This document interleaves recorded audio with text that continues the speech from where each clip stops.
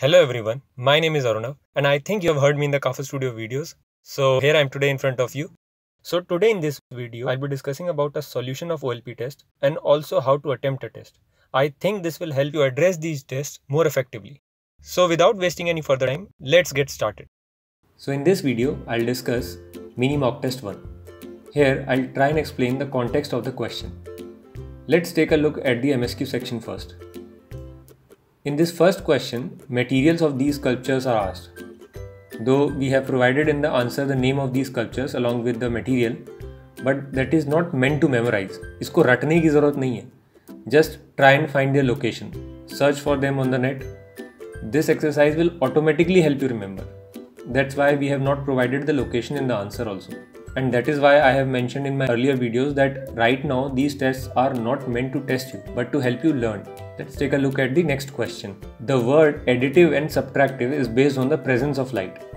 White light is basically the addition of all the color of light. And RGB format is based on light, hence it is called additive color. I have discussed this in color theory video in detail, you can refer that. The word subtractive is just to represent the opposite of additive. Let's take a look at next question. This is CEED 2016 question. To attempt question on sitting arrangement or question like this, read the question twice. First from the top and then from the bottom, that is in reverse order. And while doing that, keep scribbling the data on the paper.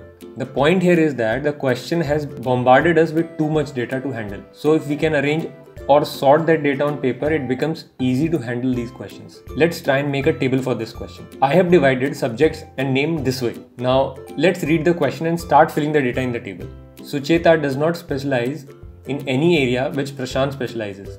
Prashant specializes in more areas than Sumit. Now observe the first two sentences. No data is mentioned. Till now we do not know anything about the specialization. These lines are just comparison. Basically, the data is in the last sentences. So let's start from the end. So the first sentence should be Sumit and Sanket share exactly one area of specialization, which is not photography. So in this case, we will mark N for photography for both Sumit and Sanket. Prashant specializes in typography and photography. So I'll mark Y for typo and photo for Prashant. Preetham, Sunita and exactly two other students specialize in ergonomics. I don't know about other two, but let's mark Y for Preetham and Sunita for Ergo. Next line says, exactly 3 students specialize in photography. Can't say anything about this one, so I think I should just leave it right now. Next, Prashant specializes in more areas than Sumit. This means Sumit should have one Y because Prashant has 2, but I'm not sure which one. So let's move ahead. Sucheta does not specialize in any area in which Prashant specializes. And I know that Prashant specializes in typo and photo. This means Sucheta specializes in ergonomics.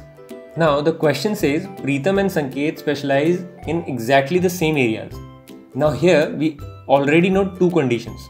One, Preetham specializes in ergonomics. So Sanket should also have Y in ergonomics. And second, Sumit and Sanket share exactly one area of specialization which is not photography.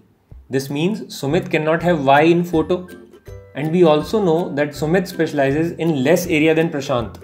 But Sumit cannot specialize in ergonomics. Why? Because ergonomics already has 4 students. Thus, Sumit is left with only typo. And so is Sanket and Preetham. And now we can read the options. Option A says Preetham specializes in typography. And according to our table, this is correct. Preetham has Y in typography. Sucheta specializes in typography. This is wrong. Sanket specializes in ergonomics. Again, this is correct. And D, Sumit does not specialize in ergonomics is again correct.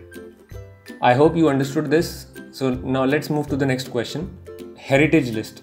A heritage list by UNESCO is divided into 2 categories. Tangible, which includes monuments, archaeological sites, temples, etc. While intangible heritage list includes cultural intellectual property like customs, traditions, languages, etc. Now it is a long list and I'm not recommending you to remember that, but by taking a look at them once in a while and understanding the fact that there is something called heritage list will be sufficient to answer one question in the exam. So this question was given keeping in mind that you come and revise these topics. Let's take a look at MCQ questions now. Now the first question, it is a GK based question and it is asking about the dark side of the moon. The dark side of the moon is that side which always faces away from the earth, and this happens because the rate of spin, that means a rotation of the moon, is equal to its revolution around the earth. Now observe that in this single question there are few other facts which you can use to improve your GK. Chandrayaan 2 mission and Sriharikota launch site. If you want to prepare via test, read about them and make your notes. That would be the best way to prepare. Let's take a look at next question. This is an easy question. We will cover Indian painters in detail in separate video, but for now let me tell you all the options. The first option is a painting by Nandlal Bose. Third is by Jamini Roy, and the last option D is by Amrita Shergill. And the correct answer for this one is B. Next question. In questions like these, never start solving the question at once. Observe these questions first. If you can identify some kind of symmetry in the figure, half work is done. Observe here, this section is the same as this section. So we will only count this part and double it. And for this middle section, it is quite easily visible. So it is easy to count this portion. Also, try counting them in layers. So the key is to observe the figure first. Hope you understood. Now we have uploaded a video on dance form. Please refer that video. I'm sure you will be able to answer question on dance form after that. Let's take a look at the next question. This is a very recent updated logo. Generally, question on logo is based on important government institution or a very famous brand in general. Here, the question is important not only from logo point of view, but the institution for which this logo is made. Geographical indicators form the part of IPR, that is intellectual property rights. It refers to intellectual property that is creation of mind, such as literary artistic work, design, etc. You will read about IPR as one of the subjects in your design college, and geographical indicators are part of IP. These tags are given to a product or commodity which are specific to a place, for example Nagpur oranges, etc. Okay, now let's take a look at next question. I have discussed these sculptures in detail in our video. You can refer that video to understand this question. Even if you know the answer of this question, after attempting the test, make sure you refer option also. These can be used in future test also. So the point I was trying to make in this discussion was to take test as a source of information.